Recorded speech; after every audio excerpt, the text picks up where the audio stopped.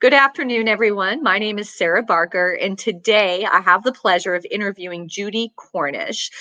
Judy is an author, the founder of Dementia and Alzheimer's Wellbeing Network, DAWN. She's the creator of the DAWN Method of Dementia Care and a retired elder law attorney. Her two books, The Dementia Handbook and Dementia with Dignity, take person-centered dementia care from theory to practice by identifying the skills not lost to dementia. Through DAWN, Cornish provides online training programs for families and professional caregivers, as well as certification courses for agencies and facilities. Dawn Cornish's life's work has been making dignified dementia care and aging in place available for all. Dawn, thank you. Dawn, Judy, I am so sorry. I was reading that and I was like, wait a minute. I thought the Dawn Method. Okay, well, I'm sure the audience will get a kick out of that. Judy. No, you cannot worry about it. My mother and my husband never make an error. They always call me Judy. Everybody else calls me Dawn at least half the time. So is that true? Yeah. The Dawn Method, they just assume Dawn. The Dawn Method. Yeah. Okay. Yeah. So well, no worries. Thank you for being my guest. And I think that this is the first time I've talked to anybody where they're really discussing what people don't lose when they have dementia. So could you share a little bit more about yourself, your two books, and the Dawn Method? Well, maybe I should say how I became involved with dementia, because it is a little odd. My career is law. And I don't have anybody in my family who's experiencing dementia.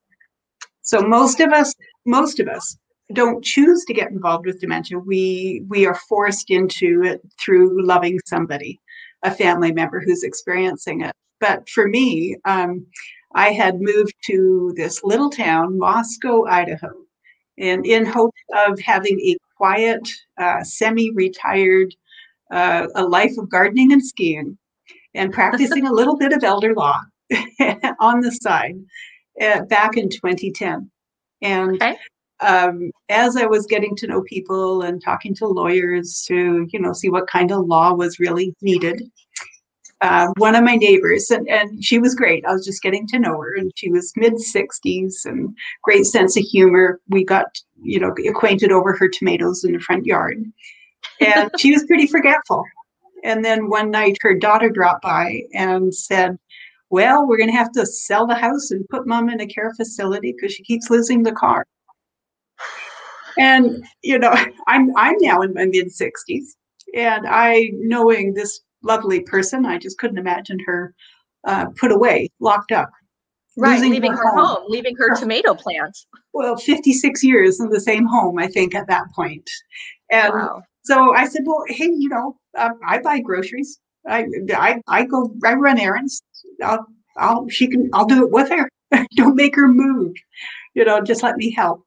And it was just a few weeks before the phone would ring and somebody'd say, hey, is this Judy Cornish? Well, good, because I hear you're looking after so-and-so's mom. My dad is pretty forgetful. He lives there in Moscow. Can you check in on him? Oh. And so that's how DAWN began. And DAWN is an acronym. It's not a person's name. It's Dementia and Alzheimer's Wellbeing Network. And I picked it because even then, just a couple of months in, of course, by the time I was looking after half a dozen seniors living at home alone and a little forgetful, I didn't have time to practice law.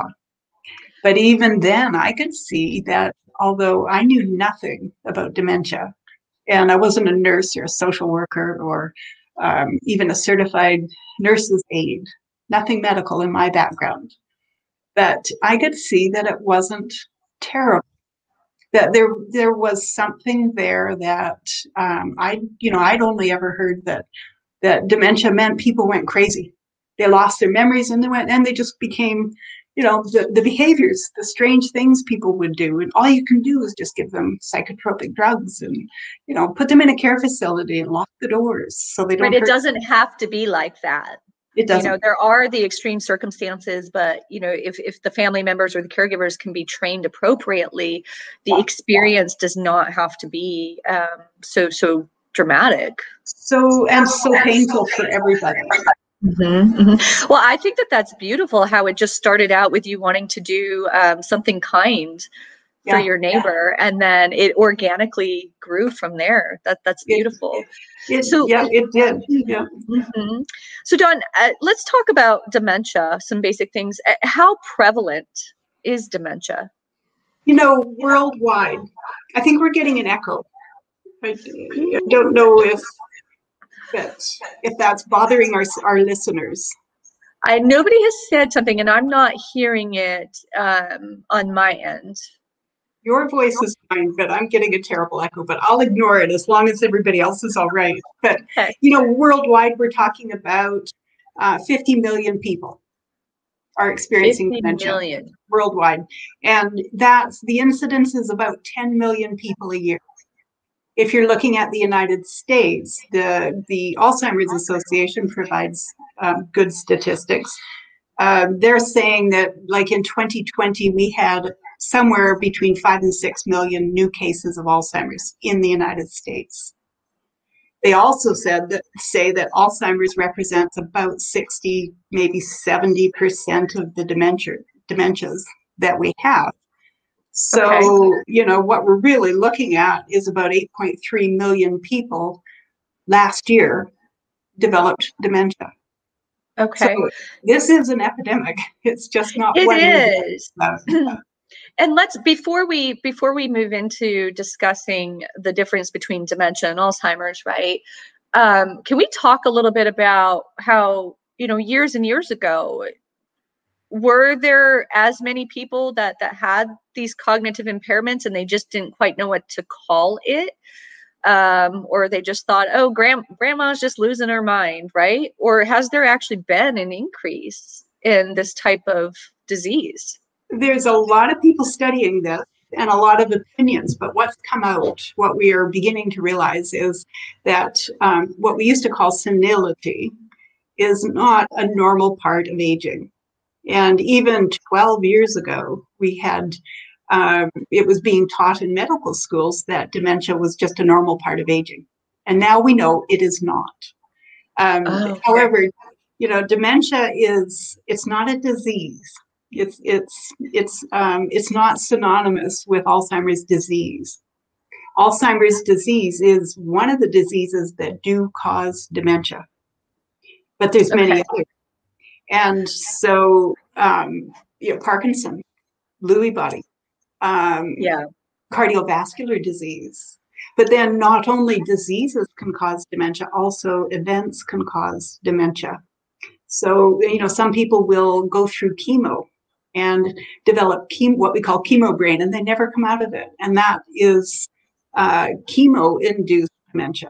Sometimes a person who experiences a traumatic brain injury earlier in life will develop dementia, and TBIs, traumatic brain injury, does increase the likelihood that you'll experience dementia. Okay. Could you explain, so there are all these different types of dementia, right? The Lewy bodies, Parkinson's associated, vascular, alcohol-induced dementia. Korsakoff syndrome. Yep, that's right. Lifestyle has a big impact. And now, I'm sure So so you explained a little bit about it, but could you get specific about what really is the difference between dementia and Alzheimer's? Alzheimer's is a disease, and it has markers. It has causes. You can identify what's happening in the brain as a result of the person experiencing Alzheimer's disease. But dementia is a syndrome or a condition, like COPD is a syndrome or a condition. So you can't cure dementia because you can't, unlike a disease, you can't target the markers and come up with a treatment that will cure it. So, a tremendous amount of time and effort is going into searching for a treatment and a cure for Alzheimer's disease. But we must not be confused and think that curing Alzheimer's will cure dementia. And in my own experience, I know they say about 60 to 70% of the dementia cases are caused by Alzheimer's, but that wasn't my experience in Moscow, Idaho, and it's not my experience when I'm consulting with families nationwide. It's a much lower incidence than I'm seeing. I'm seeing a lot more cardiovascular disease. And then I'm seeing these mixed dementias that really are the result of a person's lifestyle choices earlier in life. Nutritional choices, lack of sedentary lifestyle, processed meats. There are markers. There are things that we eat and things that we do that cause us to experience dementia later in life due to the tax that it takes on our brains and our brain. I've heard people say before, and I've thought, okay, well, that makes sense. Well, the reason why we have such an increase in dementias now is because people are living longer because of our evolution in healthcare, right? The technologies that keep people alive, the treatments. Now, I mean, how much is there to that? Is that true? But I'm also hearing the lifestyle changes and how lifestyle changes have tended to become more sedentary over the years too. So is it a combination of living longer and lifestyle? There's definitely factors, that are having an effect. But yes, because we live longer, you're going to see more people develop dementia because they're alive later in life. But dementia is not strictly associated with aging. There's quite a prevalence in Australia right now. We're seeing a lot of childhood dementia. What? And myself, the youngest person I've dealt with who developed dementia she developed it when she was 31 years old. So this is not something that's associated with aging. It's just that. I think the more accurate way to talk about the prevalence of dementia would be to say that the longer you live, the better chance you have of having long-term detrimental effects from your lifestyle choices on your brain matter. Wow. That's very concise. And and I think that the message that the audience needs to get right now is, hey, take a look at the lifestyle choices that you're making. Before we move into talking about the different approaches to caring with somebody with dementia, what are the things that you have to say about lifestyle? What should people be avoiding?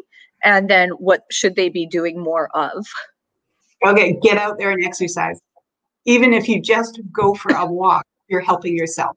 But get your heart rate up. Get yourself, break a sweat. Get your heart pounding. When you feel the blood pounding through your brain, that's got to be helping. So that's the first thing. Get out there and get moving. Do something that you enjoy and just be moving. Secondly, don't eat processed food. If when you think about this, and this is off topic, I know, but who should be feeding us? Corporations or Mother Earth? What are our bodies designed to run on? Processed food or real food? Think about how corporations develop the food they market. They develop it so that it can be shipped. And so that it will last on a shelf. So they have a longer shelf life means more profit. Right. That if it's got shelf life and it can survive, being in a semi going across the country, that does not mean that it is good nutrition. It's usually the opposite. True. So eat real food. Don't let yourself be fed by the corporations that are making money and want to preserve profit rather than nutrition. That makes a lot of sense because I think about my grandmother, and I think she's 85 now, but lived. She's still up on the family farm, but I mean, ate the cows there, ate the chickens, ate from the garden, and her mind is so sharp right now. And then I compare her, of course, to the many clients that I've had over the years, and you can see a big difference. And so now that you're talking about the diet, I can see how it really creates a difference. Yeah, but surely the chemicals that are put into food that make food be inert and last longer, surely those chemicals are affecting the body. How could it And not, right? really, yeah, if we're talking about preservatives, it can't be good because our bodies are not designed to absorb and produce energy from things that are chemical or preservative. So, that would be what I'd say is like find something to do that you enjoy doing. Go out, work up a sweat, get your blood moving, and then try to avoid processed food. Okay, that's perfect. That's easy enough. Did you hear that, audience? Move your body and eat real food. Eat real food. Yeah. Okay, so there are two primary approaches for caring for those who are experiencing dementia. What are they? Okay, so there is our traditional classical approach in the United States, which is to think of dementia as being synonymous with Alzheimer's disease, and then to apply a medical model to that. So, our medical model works really well. If, if you've had an accident, you've got an injury, you need to have your injury taken care of so you can be returned to health. Or if you have a disease, say cancer, and you want to go to a specialist and have and be returned to health, you're looking for a treatment or a cure. So the model is identify what is abnormal or unhealthy, and then start running tests. Unless, of course, it's like an accident, you can see you just need to have that bone set. Start running tests so that you can diagnose exactly what's wrong. So if the model is, if we're talking about cancer, if I find I've got a lump and I go to a GP and I say, gosh, what is this? And he says, I'd like you to go see the specialist about that. As soon as I go to the oncologist, I want them to focus on what's wrong with me and run tests because I want to know exactly what it is. I want to know how far along it is. I want to know all of the possible treatment options. Why? Because they've got treatment. And I've got a really good chance of being cured of it and not having to live with it or die from it. So that's our biomedical model. It's identify an abnormality, test so you can diagnose, and then select treatment or cure and apply it. And your goal is to change the person back to being healthy. Okay. You have a broken green stick fracture, you're going to put a cast on it, or you're going to immobilize it, and you're going to, through immobilization, that's your treatment, and you're going to see the person return to health. So this works very, very well. It's certainly the correct model for disease, for research, or any time that we have some kind of an abnormality. And we can, through addressing it, bring the person back to health. Perfect. Why does that not work with dementia? Because you can't cure a syndrome, or you can't cure dementia. There is no treatment. So the same approach doesn't work. So what is the right approach? Well, that's what we're applying, though. And so here's what's happening currently with dementia is we go to the GP and get a diagnosis. Excellent. You really should know whether or not you're experiencing the condition of dementia. But now this is a condition, and the condition, what happens is people begin to behave differently because they're losing cognitive skills. Right. Now, when we as humans are losing skills we're used to having, we get upset. We have emotional reactions. I am scared because for the first time in my life, I can't make coffee in my own kitchen. I tell families, when I've met with families, you have to understand that if they're still aware, right, there comes a point where they're not aware, but there is the time where there's still this awareness, and it can be very scary, and it can produce a very strong feeling of insecurity and fear. And of course, that's going to manifest in behaviors. Right. Yeah. We react to changes in our skills emotionally. Now, the way we are looking at dementia with that biomedical model is we say, well, we can't see any physical, there's no swelling, there's no broken bone, there's no bleeding. So what are we going to look for? Well, we've got behaviors. Okay, we're going to call that dementia-related behaviors. Now we got a whole list of them. Exit seeking, wandering, restlessness, combative behaviors, sundowning. Well, if you've ever raised children, people of all ages, when they're having emotional reactions to situations and things they can or cannot do, they all behave in that way. So these are not behaviors that are specific to dementia. They're behaviors that are specific to human beings who get upset, who are bothered. Loss of control, loss of security, a feeling, a sense of security. Yes. So what we've done, though, because we have this model, is we've taken normal human emotional reactions and behaviors and turned them into symptoms of a disease. Now what do you want? Now you need to cure these. Well, we don't have treatment. We don't have cure. Is this where the whole thing comes, where they're just medicating people? That's the only thing there is. If you want to change a behavior, use a psychotropic drug. And a psychotropic drug does not cure dementia. It simply makes it harder for the person to express their pain, their fear, their anger, their sorrow, their grief. You know what, Judy? It makes me really sorry, because I just had this picture of a person when they put them on medications, right, to control the behaviors. I just had this picture and feeling of this person being trapped within. Right. Trapped in the pain. It doesn't take away, if you give me a psychotropic drug, it doesn't take away my sorrow or my pain or my fear or my terror. It doesn't even touch it. It just traps me with it. Yeah. It's cruelty. And so what we have, though, is this model. We think there is disease, therefore there are symptoms. The symptoms have to be behaviors because there's nothing else. Therefore, we need to use a psychotropic drug to change the behaviors. It's a broken model. It doesn't work. It doesn't even make sense. Yeah. Here's another model. And, the funny bit about it, the thing that just floors me is, think about children.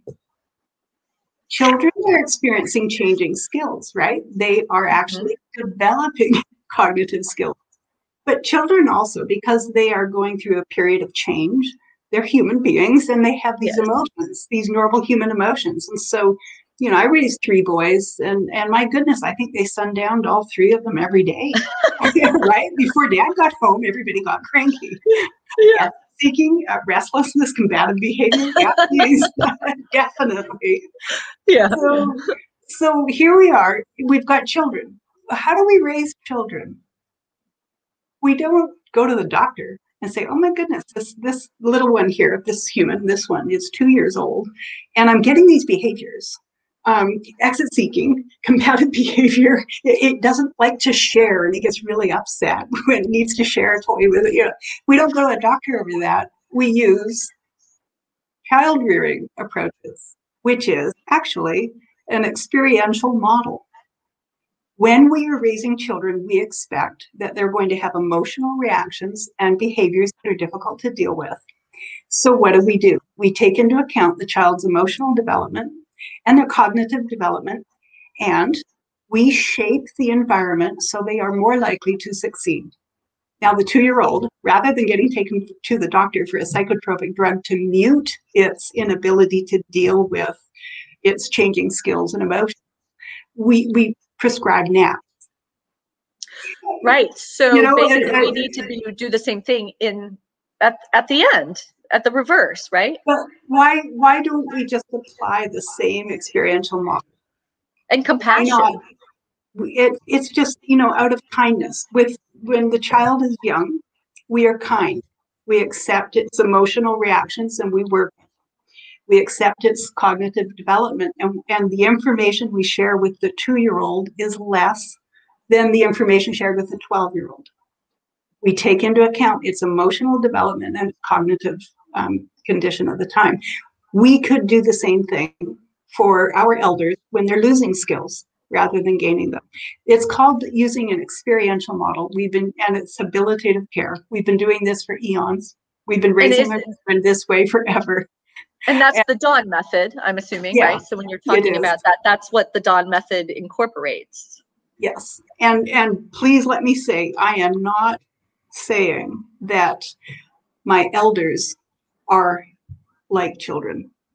It is a completely different situation because the child starts with no skills or not even verbal language skills and is growing in skills. And we allow children to have childhood, and we recognize that childhood is a time for learning and playing and growing. And we give them space and we support them. We create the environment so they will succeed in going through this changing period of development.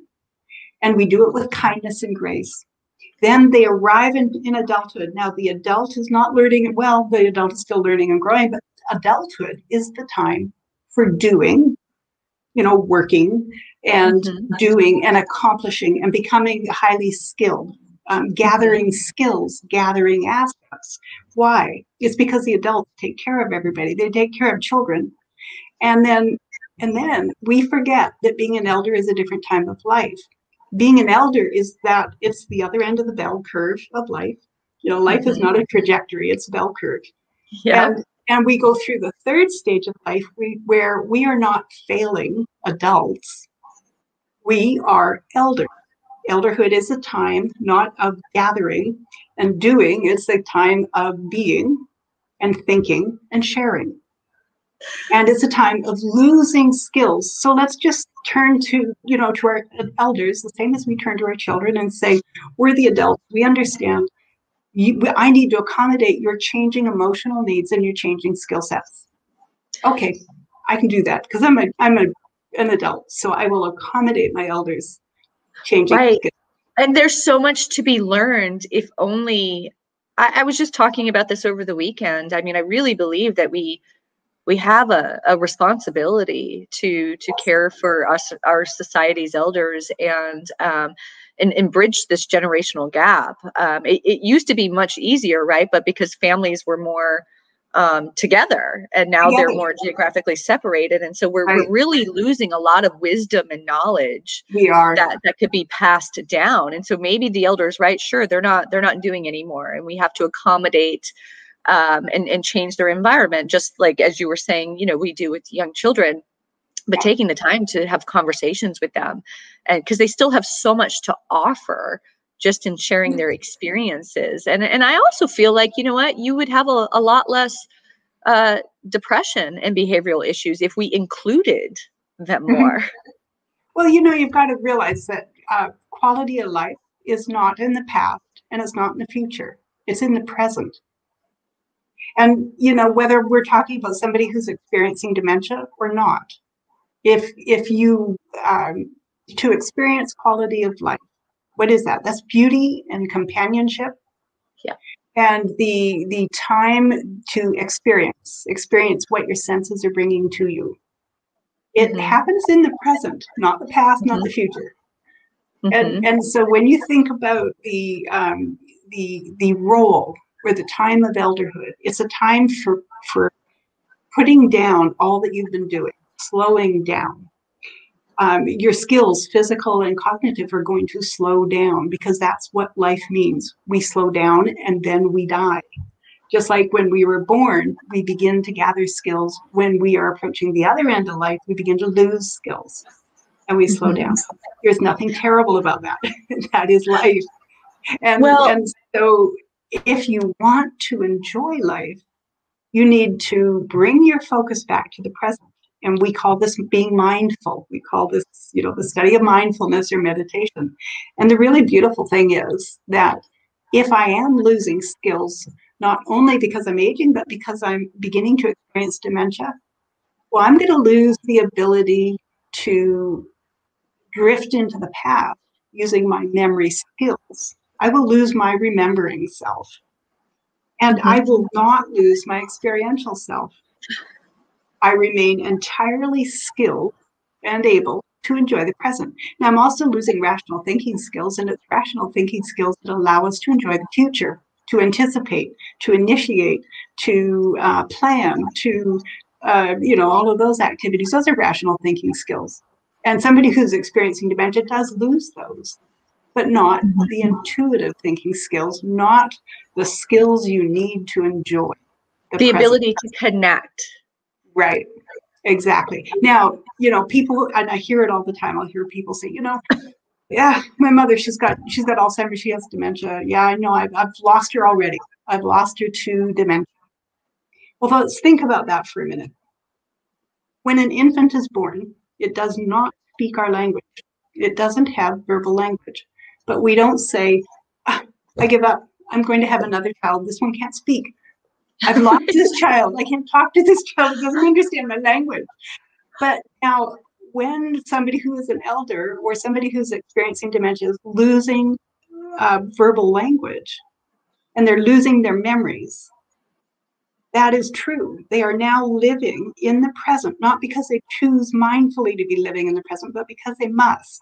That's what they have. That's what they are equipped for. Right, But right. that's the person experiencing dementia. It's not their companions.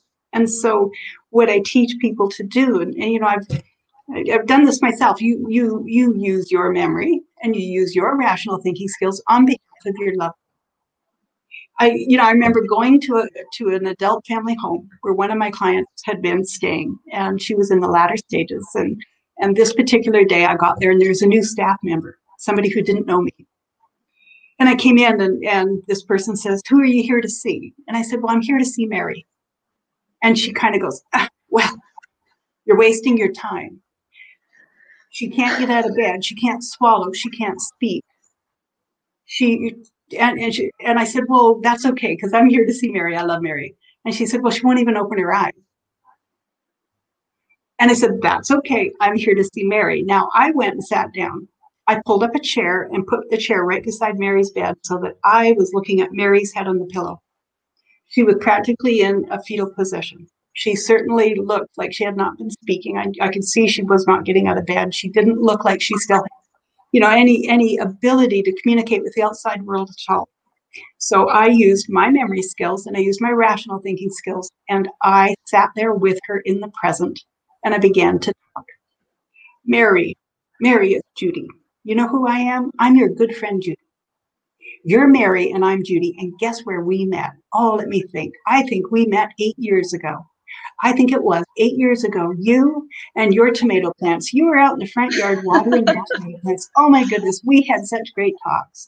Oh, I remember. And as I sat there, she didn't move. She didn't open her eyes at first. Minutes passed, and I began by telling her, I didn't touch her because she doesn't know who I am. Right, right. I sat there within reach, and I told her who she was and who I was.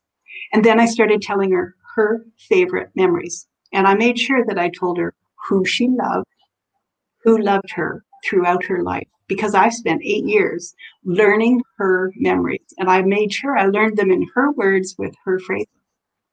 And as I talked, all of a sudden, one eye opened. She snuck a peek at me. And then both eyes started opening. And then pretty soon she was moving. And then her hands are moving, her arms are moving, she's moving, she's giggling, she's chuckling. It brought her spirit back to life. Yeah, just like the same way. It works exactly the same way as if you play somebody's music, the music they love. And what happens is people who have lost all of their memory skills so that they're living in the 3-second psychological now, and people who have lost the ability to initiate language, remember vocabulary, all of those things due to the loss of rational thinking skills. Those people retain their intuitive thinking skills and their experiential self. They are fully present, but they need our help. And in the end, she puckered up to kiss. It took about a half an hour, but boy, this to me, this is. Don't tell me you've lost your loved one to dementia, because you haven't, unless you use your own skills on their behalf. It's think of how it would feel to be trapped in the present with no ability to comprehend what has gone before. Scary. Really scary and really empty. Like, imagine if you didn't know whether or not you'd lived a good life. Imagine if every time somebody walked into the room, you don't know if it's a complete stranger or your wife or your husband or your daughter. So why are we not doing a better job as a society in taking this approach? What has to happen, Judy, we need a different model. More like this? We need a different model, and we need to think about it. We're so busy doing, and we're so busy accomplishing and gathering and being busy. We don't think. And so that's what my message with Dawn is. Let's reconsider the model. This is not disease. We don't have a cure. There aren't symptoms. It's just us, human beings, experiencing a loss of skills and emotionally reacting. And let's recognize that we human beings have skills, and we have more skills than we realize. We have rational thinking and intuitive thinking skills. And it's intuitive thinking skills. It's not secondary, it's primary. We Right. have a remembering self. We have an experiential self. Don't tell me that it doesn't matter because she won't remember anyways. It matters because she has now experienced it, and she will have an emotional reaction to what has just happened. Right, and a comfort. And comfort, right. And so can we not recognize that it's us? All of us are human beings. We all deserve dignity. We all deserve kindness. And just because a loved one has lost memory and rational thinking skills, and most people have changes to their attention skills as well, just because they've lost skills does not mean we have. And so we use our skills on their behalf. Let's talk a little bit about the situations where people are getting frustrated and angry with their loved ones, and I don't mean this to bash on these people. It's because when you're emotionally close to it, it's far more difficult than somebody from the outside looking in. And you can tell a family member or a caregiver all day long, you have to step into their reality now. They're no longer capable of stepping into yours. So right, redirect or just go along with it. But what do you have to say to those people that are struggling with the anger and the resentment of having to care with somebody with dementia? If you do not understand which skills your loved one is losing and which skills your loved one is using, not losing, you will constantly, inadvertently embarrass them and frustrate them, and you will end up absolutely exhausted by the conflict. The two of you will drive each other out of your minds about by breakfast most days. I mean, but it's because they're not on the same page, right? Because there's been no actual thinking about what. Yeah, two things. Okay, so what are we talking about? What does dementia do? It takes away rational thinking skills. Right? We all know that, or most of us know that. Okay, so I've lost my rational thinking skills. And what are those skills? Well, if you go to the neurologist, they say something about executive functions. But here's one of the simplest things. Daughter comes over and she's going to take mom to a doctor's appointment. Mom's got dementia. Daughter is, she's doing her best. And she says, okay, mom, we got to get there, got to be there on time. So let's see. It's cold out, it's January, so you're going to need that wool coat of yours. And when you grab your coat, grab your purse. Mom, she kind of looks at the daughter and she says, no, right? I mean, this is typical, right? Yeah. What do we call that? We call that a change in personality, and it might develop into a combative behavior. If the daughter pushes, mom, it's cold outside. This is wintertime, it's January. I told you, get your coat. You need your coat. No, right? Okay, what's the daughter doing here? What's mom doing? What skills are we asking mom to use? So daughter maybe points to the window and she says, Mom, you can see it's snowing. It's cold outside. You have to wear your coat. All right, so mom might even see snow, look back at the daughter and say, I've told you, I am not wearing my coat. Now, if I'm losing my rational thinking skills, I'm losing the ability to see cause and effect. So if you want me to understand by looking out the window and seeing snow, to understand that when I go outside, I will become cold, I don't have that skill. All I know is I'm standing in the living room, it's 70 degrees, I'm wearing a sweater and a turtleneck, and I'm not cold, and you're telling me to put on that wool coat? No. No, I might not. So what would you suggest to the daughter to do in that situation? Don't expect your mother to use to have the ability to perceive cause and effect, because we know she's losing that skill. Right. So just grab the jacket, grab the coat, wait till she gets cold and give it to her. Yeah, no problem, Mom. But do you mind if I bring it? Because you know me, I'm always cold. No, honey, you go right ahead. They walk out the door, and I tell you, it's going to take 3 seconds. The psychological nap, 1,000, 2,000, 3,000. Mom will turn to daughter and say, I'm cold. Oh, here you are, Mom. I brought your coat. Oh, thank you, honey. Totally different interaction. What's the other thing people do? They say, Mom, it's cold out. Grab your coat and your purse. I'll meet you at the back door. Rational thinking. One of the skills we get through rational thinking is sequencing. If you say, do this, then do that, then do that, I can't do that. You've set me up for embarrassment. And if the people whom I need help from the most, the ones that I think love me the most, if those people keep setting me up and embarrassing me, keep demanding that I do stuff I can't do, what's your reaction? Heartbreak and Heartbreak, anger. anger. And Yeah. anger. Right? The other thing is prioritization. We all, with no problem at all, we prioritize ideas and actions. You and me, we wanted to do this today, so I prioritized all kinds of things to be ready on time. I forewent doing certain things, and I kept checking the clock and making sure I had time. I prioritized all morning to make this happen. Now, but if I'm experiencing dementia and I'm drinking a cup of coffee and you call me up and say, hey, Judy, we're going to do that interview at 1:00, or, you ready for that? If it's 5 minutes to 1 and you're calling me because I haven't yet appeared, I might just look at you and say, well, I'm drinking coffee. Or I might just say, no, because I'm losing my vocabulary skills. I'm not being difficult. You're asking me to use skills I don't have. Now, think about what that means. Let's say I fell off my bicycle, took a bad hit to my head, and I completely lost my vision. That can happen. A TBI can result in a loss of vision.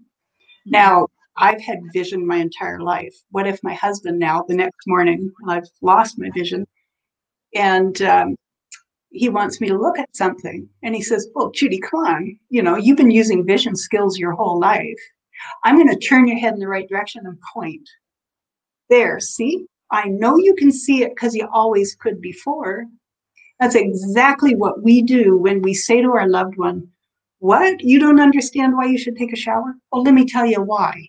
See, really, Mom, it's because you don't smell good. Your clothes have got stains on them. You didn't take a shower this morning. You haven't done it for a week. There's this reason, this reason, this reason, and this reason. And what we're doing is saying, use your rational thinking skills and analyze why what I'm telling you is proof that you should do what I'm telling you. If I don't have rational thinking skills, that's no different than demanding that I use vision skills I've lost. It's just not going to happen.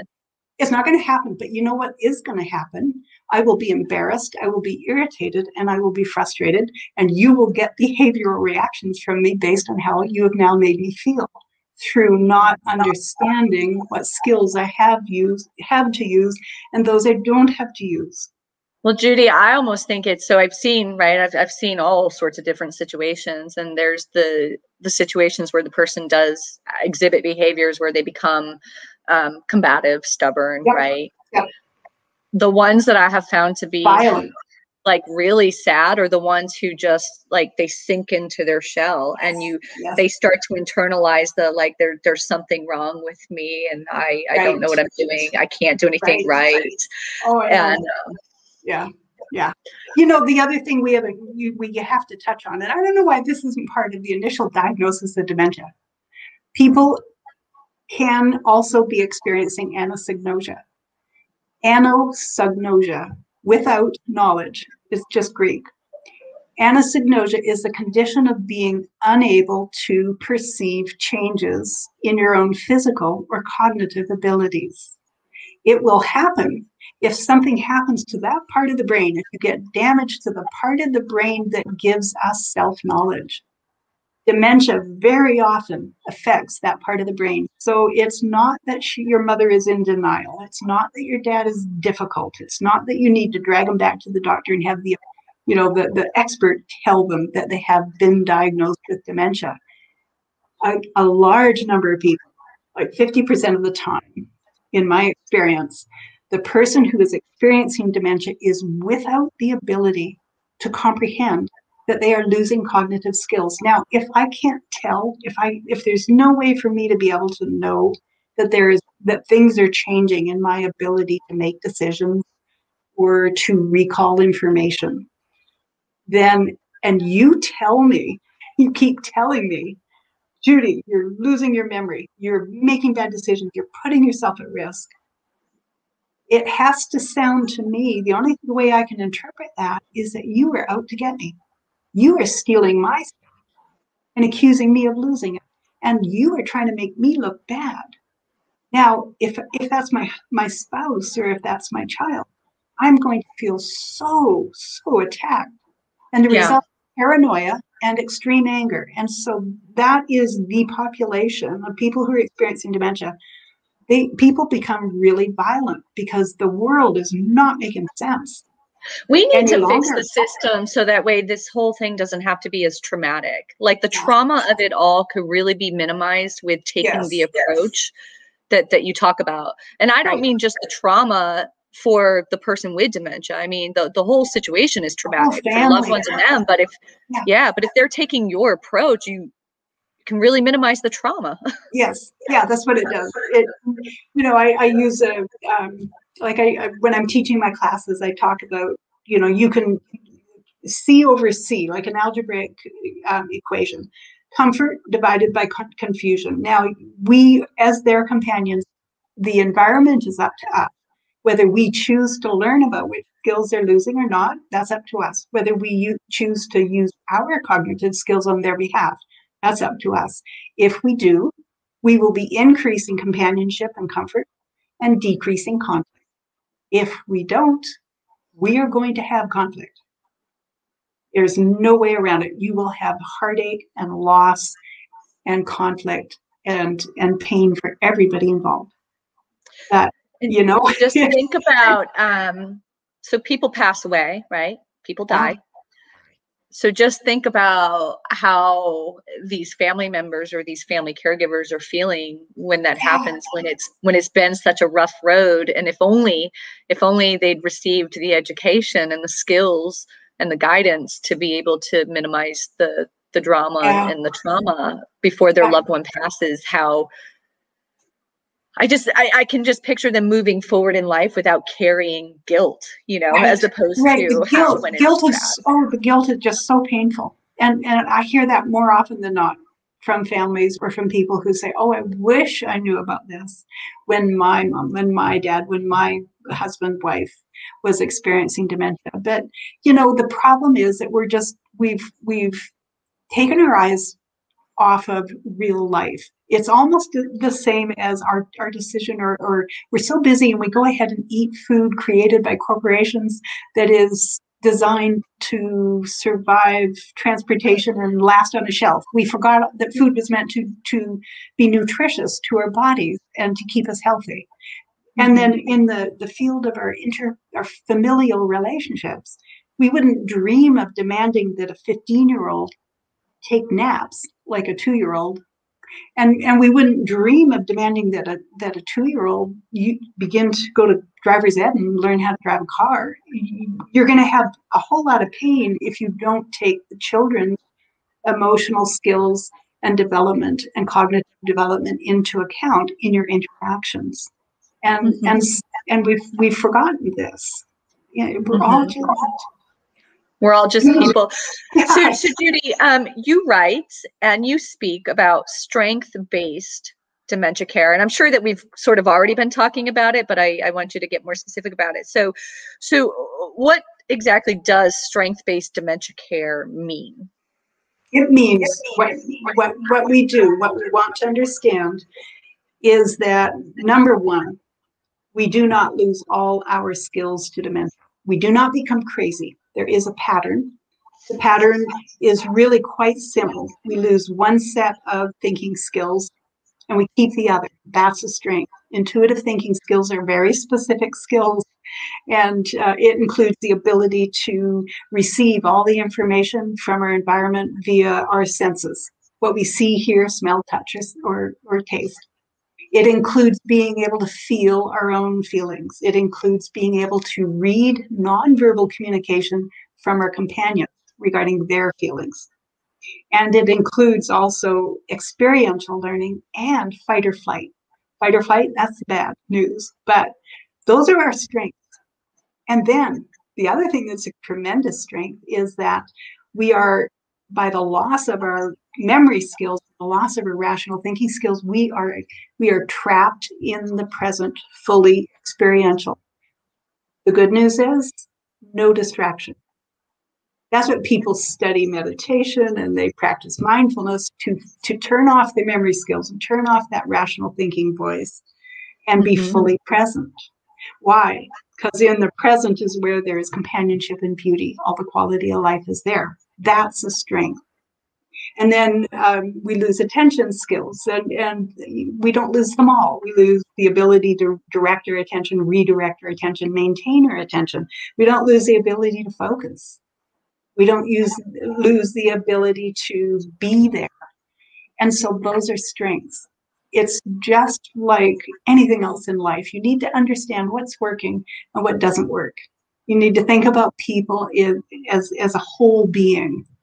Yeah, they're not lost yet. That's the thing. I feel like it gets to a certain point and basically they're just discounted and forgotten, right? Do you know how many? I mean, I don't have an actual statistic for you, but I just know based on experience, there are so many elders that are just aging alone in sorrow and depression and isolation because people just think, oh, well, you know, I don't know how to talk to them anymore. They don't remember anything. Oh, here's a good one.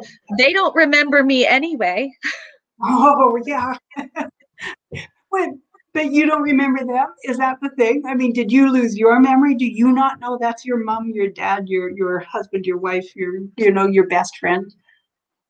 It's so sad for us. But I think part of our problem is that for several generations now, Americans have lived in families that were too generational, parents and children, and we've lost knowledge of life has 3 stages. We've lost knowledge of what it means to age. We've become afraid of it.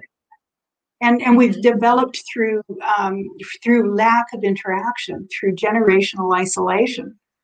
And actually Social Security, that's not fully a good thing because it enabled our elders to not be a burden on their children. And that would be those elders who lived through World War I and World War II and the Great Depression. And so they didn't want to be a burden on their children.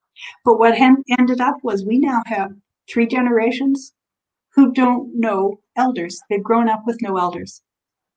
And life's not supposed to be like that. We are all of the same value. Children, absolutely, adults, and elders. We have a comment here. Oh, Karen. So Karen Van Dyke, she's a fantastic placement professional, Judy. So she said, I don't think I've ever had a client whose loved one had dementia who was educated on dementia. So how does one help families in this way? Where is the entry point? Makes sense when the doctor gives that diagnosis, he or she should be making an appointment with the Alzheimer's people. It starts right there.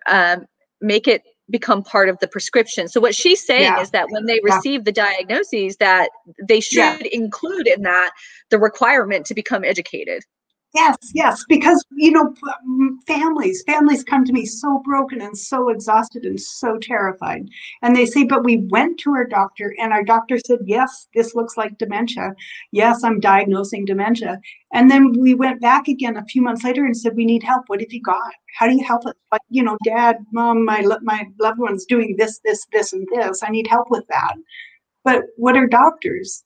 Doctors are medical professionals. They're trained to diagnose and treat and cure. They're not trained to help us with experiences. They're not trained to help us, as I would think maybe, I don't know, social work maybe, but we think social work is for those who are not fitting into society as well as they could. I think that's how we see social work in America. I was just talking with a woman in Britain last night, and she was telling me that for a period of time there in England, that diagnosis of dementia took all day.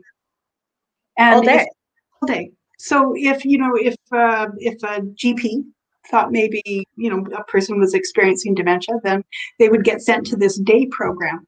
And they would arrive at this place, or a bus would take people there, and it was, the whole day kind of, and during the day they would have meals and coffee time, have different activities during the day. They'd be asked to recall or, remember something. And by the end of the day, the medical professionals there had a pretty good view. They had time to really evaluate and diagnose where this person's cognitive skills actually were. And then they would prescribe activities, cognitive therapy, different kinds of interactions based upon that person's previous life experiences, their personality, how introverted or extroverted. It sounds just like the Dawn method, but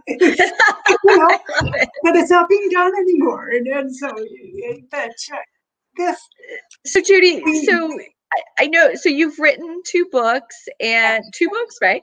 And you do public speaking. You had mentioned consulting. So what sorts of opportunities are you looking for, or how could families engage you? Or is it not only families, is it also, I don't know, senior living communities and other types of professionals?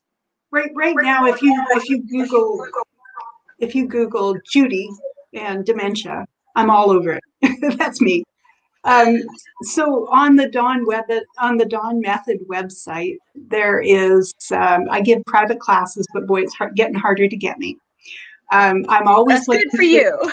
Well, no, it's not, because it's time for me to be an elder. But I'm always looking for people who want to become Dawn trainers and join me in teaching this. But I teach private classes to families because dementia brings out a lot of private issues and it's very personal. I consult with families. Then I have the home care subscription, which is 36 short videos. And it took us a ton of software to get this available to families for a period of time, because we wanted them to just be able to buy the subscription and look at those videos whenever the issue came up. Just like, I think Judy had a video on this very topic and she had some ideas. I can go look at that. 10 minutes later, my memory is refreshed and I can solve this problem. That's for families. And on the Dawn website, there is a lot of free material. It's all under families, free resources. There's probably 50 or 60 articles in addition to interviews, and then the subscription to home care.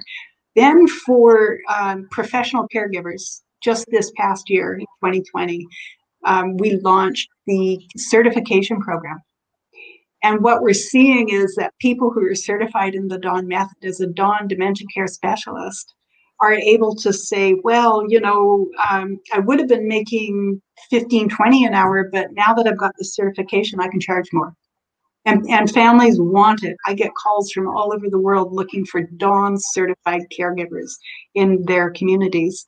So then the next step, and we just got this out in November, is providing agencies and facilities a program where they can train their staff and keep their staff trained.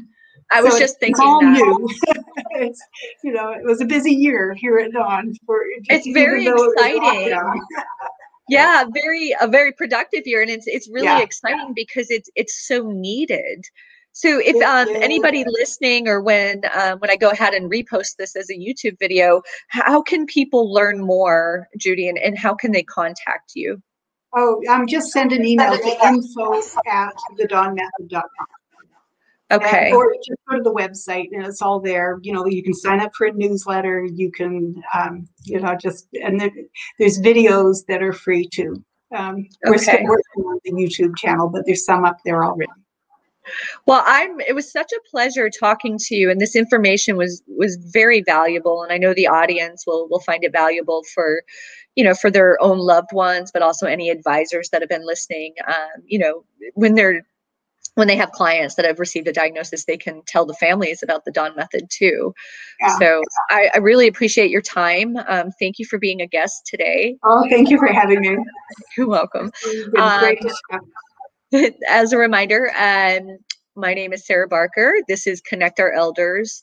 The entire intention of Connect Our Elders is to empower the aging process by providing education around elder care resources, helping families to navigate through those resources, and then, of course, ongoing advocacy. Judy, I would love to have you on again. So we'll definitely talk. I mean, maybe we'll just get like very specific on some, some strategies for family members when they're helping their loved ones. But that'd be great. thank you. Have a good day. Thank you. You too.